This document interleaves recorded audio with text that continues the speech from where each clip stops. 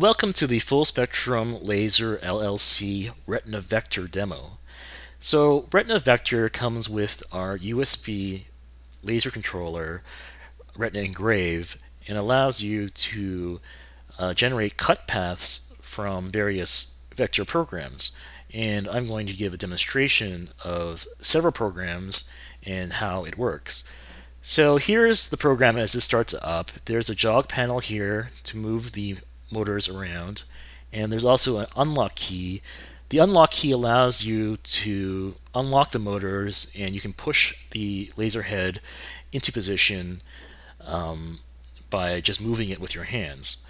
So let's take a look at a few programs. The first program I'm going to use is Adobe Illustrator. So here I've drawn 3 objects. Each of them has a different color, and you set the color by adjusting the path color in Adobe Illustrator. This is different from setting the fill. So the fill we always select to be empty, and we only change the path color. The other thing for Adobe Illustrator is you want to set the stroke to be 0.25 points, or as thin as possible. Anyway, we just do File, Print, and we select the Full Spectrum Engineering driver. And as soon as we print it, what we see is that the 3 objects come into RetinaVector, and each of them are separated by colors. So each layer can be reordered. So here, all the layers have the same order, so they have equal weight. But if we adjust this, so we set the blue layer second and the green layer third, and then sort it, you'll see we'll cut the yellow layer first, then the blue layer, then the green layer. We also can change the power and the speed of each layer, and we can also change the number of times each layer is repeated. So here I'm going to cut the yellow layer first, so the circle. I'm going to do it 3 times, so 3 passes around. Then I'm going to move to the blue layer and cut out this square and trace it over 4 times. And then I'm going to go to the green layer and do that once. We can set the speed, the power, and the repeats independently for each of the colors. The more power you use and the slower you cut, the deeper it cuts, and of course how many times you go over it also affects how deep the cut will be. So the reason you want to do this is that sometimes you want to cut all the way through, and sometimes you just want to scratch the surface. So this allows you to do that. So that was Adobe Illustrator. Next, we can show AutoCAD. So File, we plot,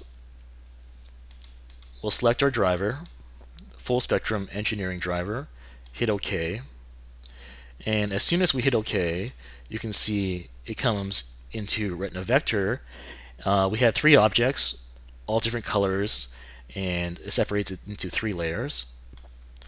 So now we're going to use this program DraftSight. So DraftSight is like AutoCAD, except it's free, and you can find a link on our website. This is a very good CAD program, and we're not sure why it's free, because certainly people would pay for it, but it's to your advantage. So again, File, Print, and we select the Full Spectrum Engineering driver.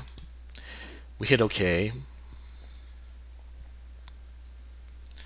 And as soon as we do so, you can see we have 1, 2, 3, 4.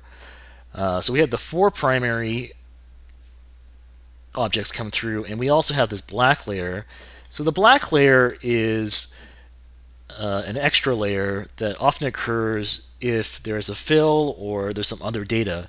So this layer was not used, so we'll just set that to 0. So the black layer is necessary because some programs don't generate output, like, for example, Microsoft Word, and it only generates black layers. Otherwise, we would just ignore the black layer. But in this case, we just set the repeats to be 0, and that can ignore it.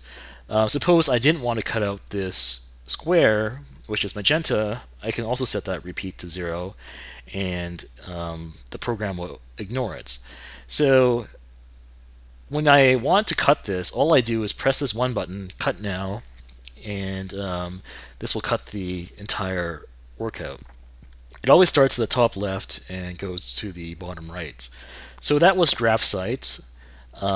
Let's take a look at another program. Here's a free vector drawing program called Inkscape.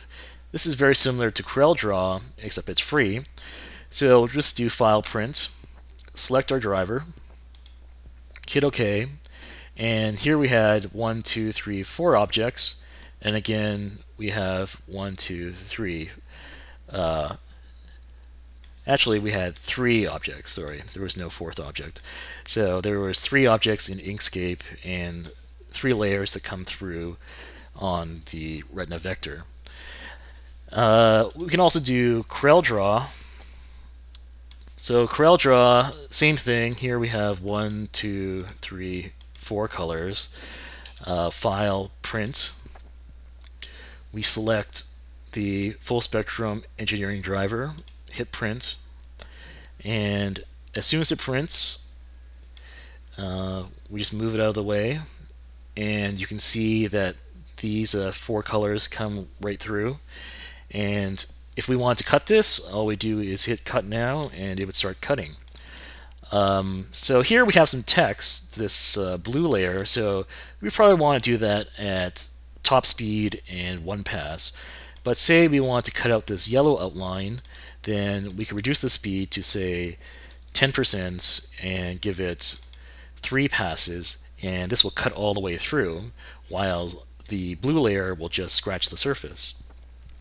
So there you go. I've demonstrated several programs. So we have one more program that I'm going to show you, and I'm sure you're probably familiar with this one. This is Microsoft Word, and here I just typed some text in, nothing fancy, and I'm just going to do File, Print, and I'm going to print to the full spectrum engineering driver, hit OK, and as you can see, the vector fonts come right in, and they all appear on the black layer. So there you go. We showed several programs and even Microsoft Word, and we can generate cut paths from all these programs, and you can make your laser work for you immediately. So for more information, please visit our website, www.fullspectrumengineering.com.